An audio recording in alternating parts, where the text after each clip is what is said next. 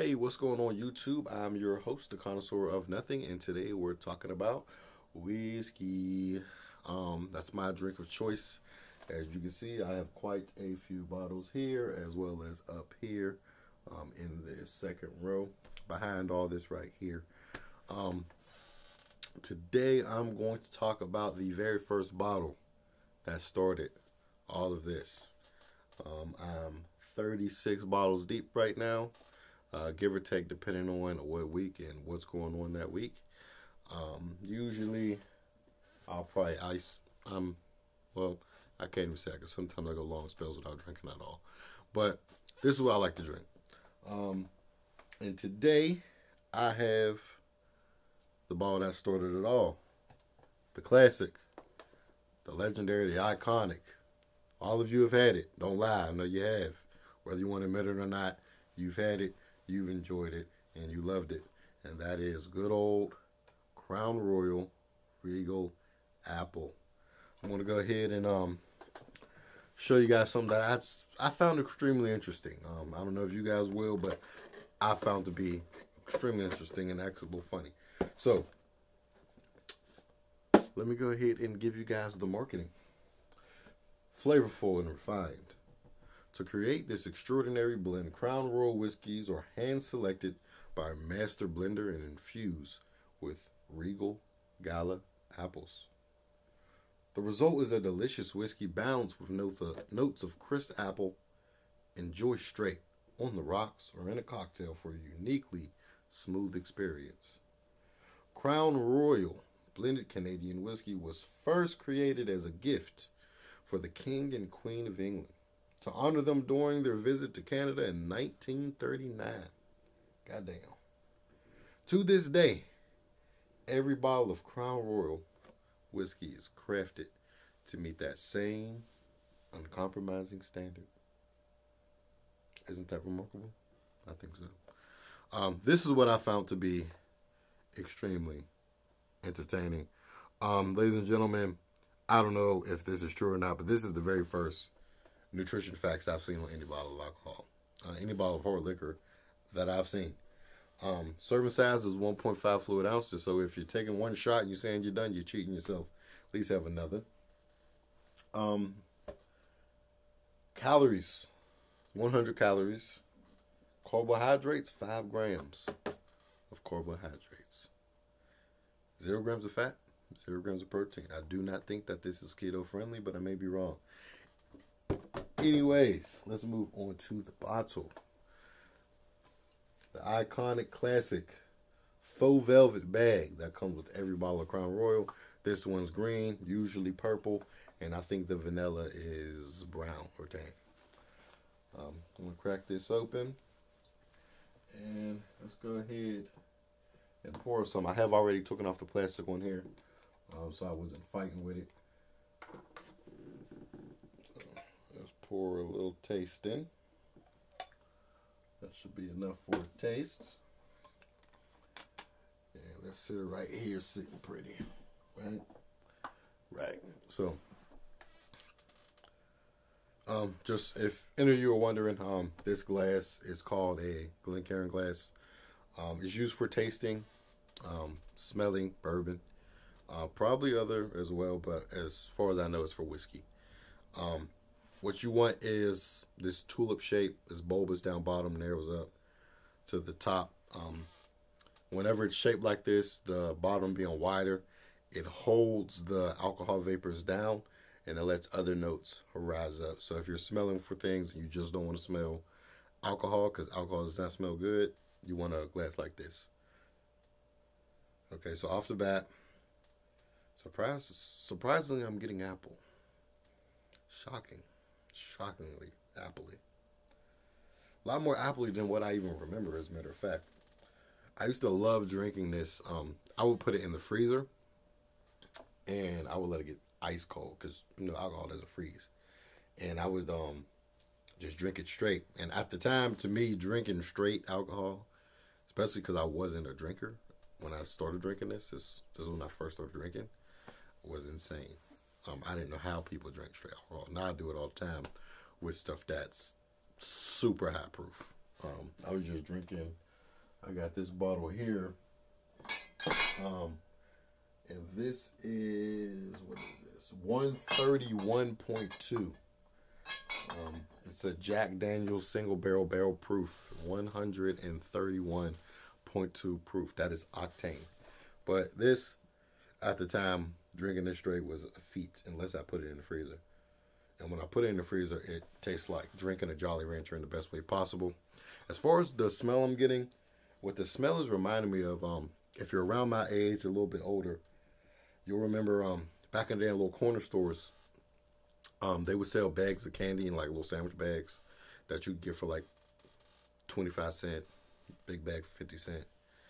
And there used to be these green apple candies. They were chews, and they were like little rectangles. This smells exactly like that. Like exactly like, at least exactly how I remember those smelling. It's very crisp. It smells like a very crisp, juicy apple. It smells like everything you want an apple to be, oddly enough. I'm not getting any whiskey notes. I'm not getting any barrel notes. I'm not getting anything else. Really, the only thing I'm getting is the best apple I've ever smelled in my life. That's really all I'm getting, and it doesn't smell artificial. It smells very natural, which is good. And one of the things that I wanted to look up before I even did this was how the hell do they get the apple flavor in here? Is it just like artificial apple flavor? So from the little bit of information I was able to find, what it says is they harvest Gala apples and then they put them in with water and alcohol and they let it steep. So they probably like puree or cut it up, and then they let it sit in hot water and alcohol, and then they say they distill it and then blend it with whiskey. So that, in my opinion, that makes it better than what I thought it was going to be. I thought it was going to be some bullshit and that they were just mixing apple flavor in with this. But from what it sounds like they're making an effort. It's more of a craft product than what I would just offhand assume it to be. If I'm correct and the information I got is correct, I'm very okay with this apple stuff. With this, the process that they get the apple flavor into here. And if it's as good as I remember, I'll probably start getting this again. I haven't got this in about 2 years.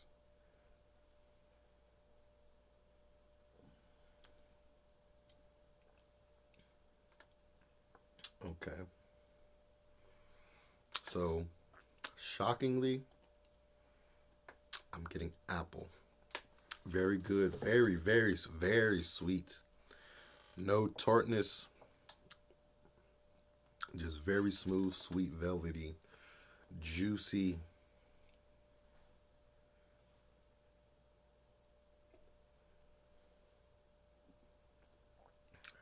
Yes, very juicy apple, very sweet. Man, it's delicious. By no means is this bad. Is this not good? This is very delicious. Is this something that I would drink every day? No, no. Something this sweet is a little bit too much to drink a lot of, in my opinion. I enjoy sweet, bourbon sweet. That's the main thing I drink. I mainly drink bourbon. I have some scotches. They're sweet. Irish whiskey is sweet. But this is like candy. This is like candy sweet. And again, it tastes good. I'm not saying like it's disgusting. Like, it's very good. It's very, very good. But it's very sweet. And that's expected. Crown Royal sells an insane amount of whiskey, and people want their alcohol to be sweet because alcohol does not taste good. It doesn't. Unless you have a very refined palate, it's not going to taste good at all, especially not whiskey. If you don't have a refined palate, you're not appreciating of the different types of flavors that you can get out of a whiskey, it doesn't taste good to the average person. Average person, they want something sweet. That's why soda sells like crazy, because it's sweet. That's why juice sells everywhere, because it's sweet. People aren't buying bitter drinks other than coffee. And whenever they get coffee, they get sugar and cream and caramel and who knows what added. You try to get something from Starbucks, how long is that sentence going to be for a damn drink? You know, so this is very mass appealing because it's very sweet. I can see how it'll be very, very used in cocktails. Anything that you want an apple flavor in, this will get it. This will get you there. Absolutely. So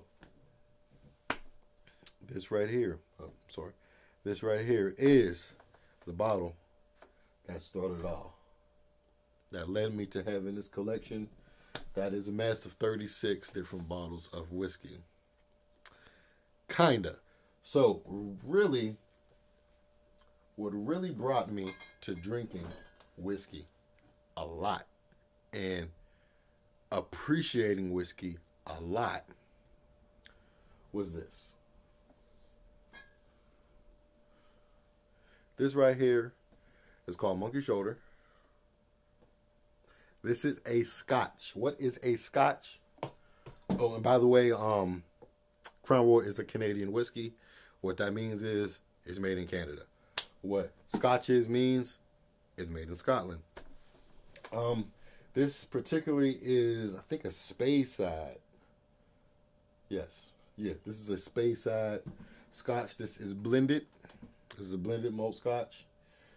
And this is what really got me into drinking whiskey and appreciating whiskey.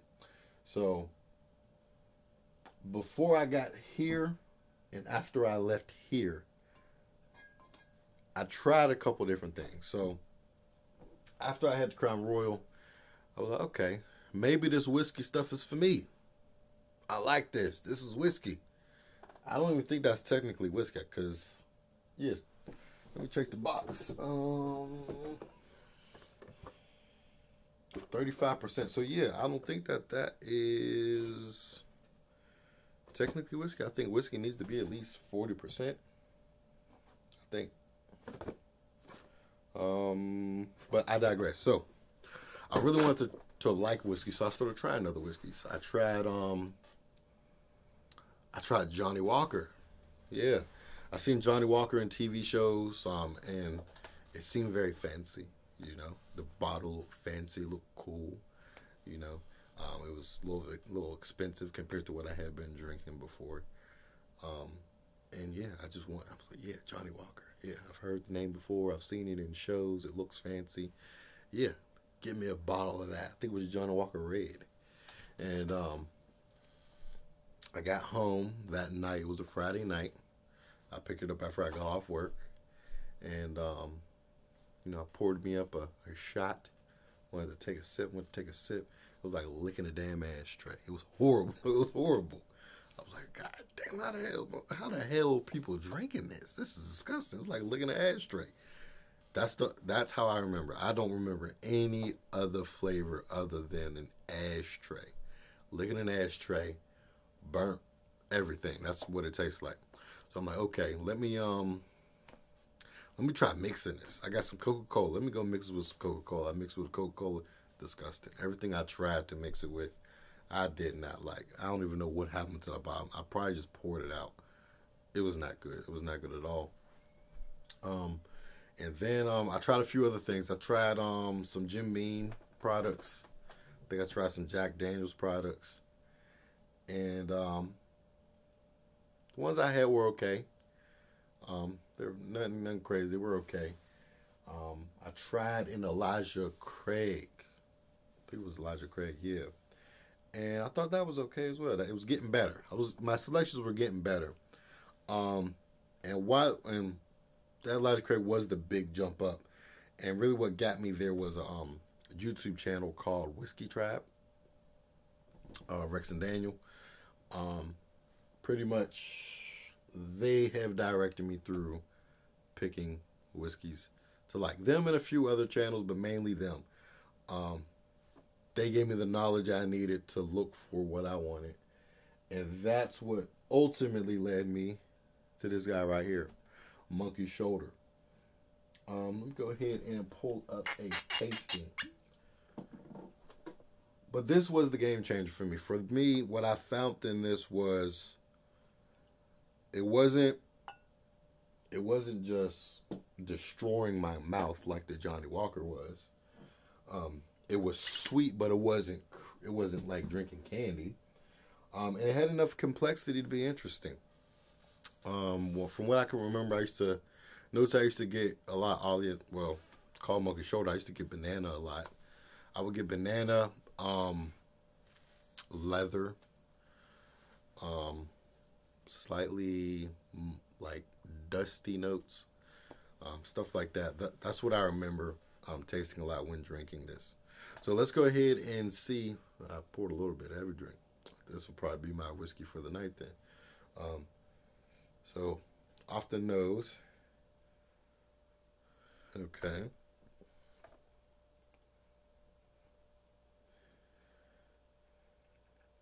I'm getting some flower, like flowers, not no distinct flower, but floral notes. Okay. What is that?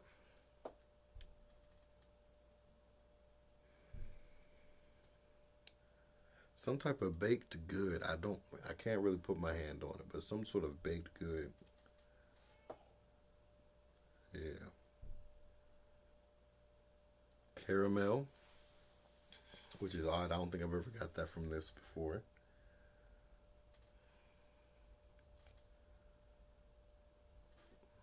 Let's go ahead and give it a sip.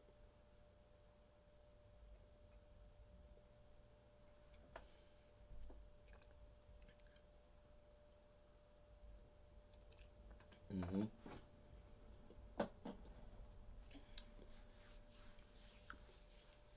So yeah, I'm getting that leather. It has leathery notes. Slight bitterness. Also very sweet. I'm not really getting any banana. Where is that sweetness coming from?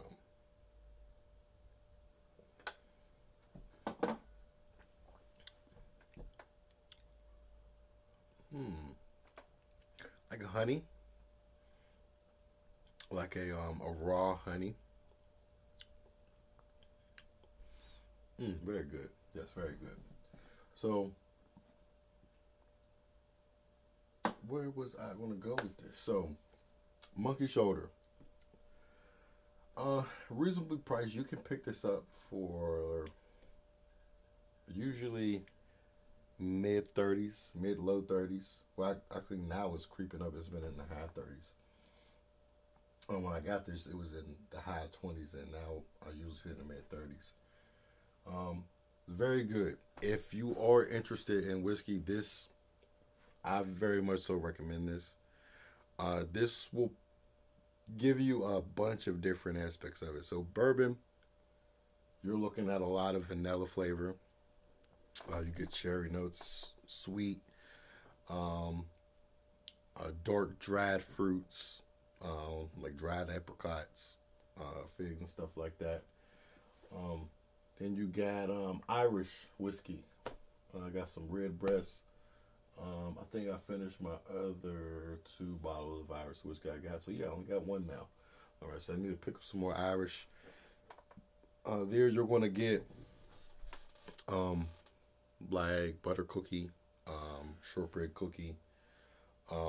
Oftentimes, what I get when drinking Irish whiskey is those little round shortbread cookies that will have like a little dollop of jam in the middle of it. It'll be like apricot or some sort of dried jam or raspberry. I think Mott's makes them. I get that flavor a lot, and I think the red breast gives me that. This is a Speyside Scotch. Scotch, it depends on what you want to get, can be very, very different from one another. There's not one flavor profile of Scotch. Scotch is probably definitely the most diverse area of whiskey. That I did not know that whenever I first got into drinking whiskey.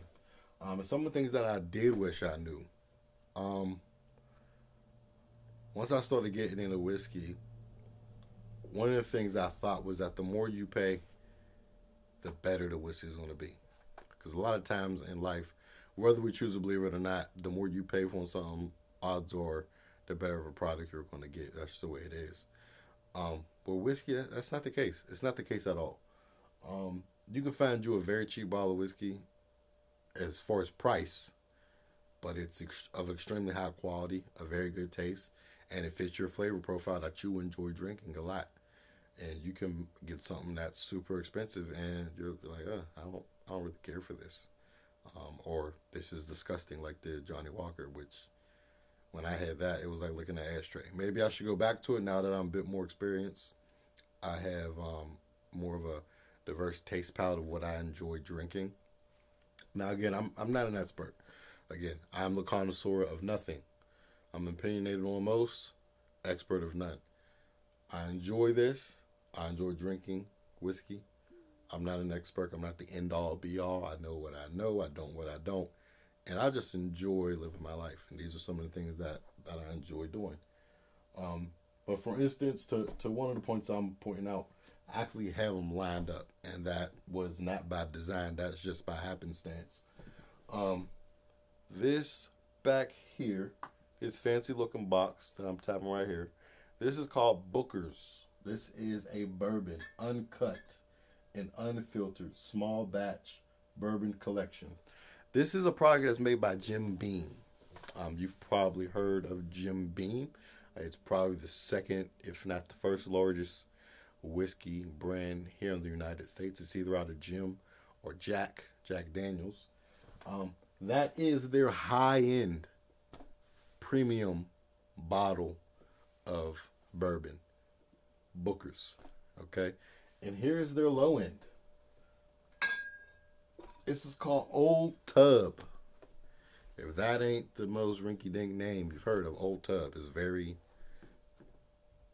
it is what it is.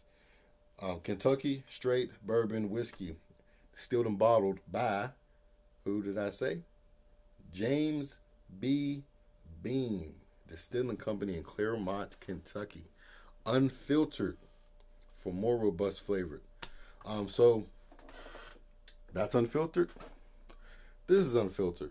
This is brought down to a lower proof so that they can sell more bottles of it, whereas that is not. And this prices are regional. It will change state to state. Here, well, it can change even more different than state to state. But here in PA, our alcohol is run by the state, so it's pretty much the same price across the state. You can get this for like $16, $17. The Booker's, I got that for like 90 some odd dollars, which came over to be 100 once the taxes were applied. Is the Booker's a good bourbon? Yeah, it's good. I enjoy it. Is this a good bourbon? Yes, absolutely. I enjoy it. I actually think I prefer this a little bit more, especially once you drink it and you get some airspace into it and it sits for a little while, it gets even better. That's another thing that I wish that I knew whenever I got into drinking whiskey. The whiskey is a living thing. It will change over time. The longer it sits in a bottle and there's air that it's exposed to, it will oxidize. So if you leave it there sealed up, it's good to go. It's going to stay that way. As long as you don't get hit in the light, anything like that, the flavor will primarily stay the same. However, if you crack it open, you expose some oxygen to it, you take some out, over time, the flavors of that bottle will change. Because that Old Tub, this is my third or fourth bottle of it now. The first bottle, I got it because I had seen a bunch of reviews on it. I drank some, didn't like it. Put the top on. I drank it straight, didn't like it. Mixed it with some Coca-Cola. It was okay. Put the top on, sat it on a shelf, wasn't really touching it. New Year's was coming. It's New Year's Eve night. Me and the fellas, we want to go over to one homie crib. We want to drink, play some card games, kick back, relax. Okay, I'm going to bring that It's a cheap bottle. If it's gone, it ain't gonna hurt. So I took that, and it was delicious. And since then, I've gotten several bottles, and it's very good. It's very, very good, and it's cheap. It's one of the cheaper bottles I have. This old Rebel, well, not old, cause this Rebel Yale 100. This is very good as well, and it's very cheap. So you don't have to spend a lot of money on whiskey, and that's one of the things that I wish I knew. Other than that, if you do have any questions, feel free. Woo! The tongue twists are coming today. Please feel free to go down below, type in the comments, ask whatever you want to ask. If you agree with anything I've said, go ahead and agree. If you like Monkey Shoulder, let me know. If you hate it and you think it's the worst thing in the bottle, let me know. I would love to know. And I'll catch you guys on the next one. Please remember, like, comment, share, subscribe. Tell a friend to tell a friend. We out. Peace.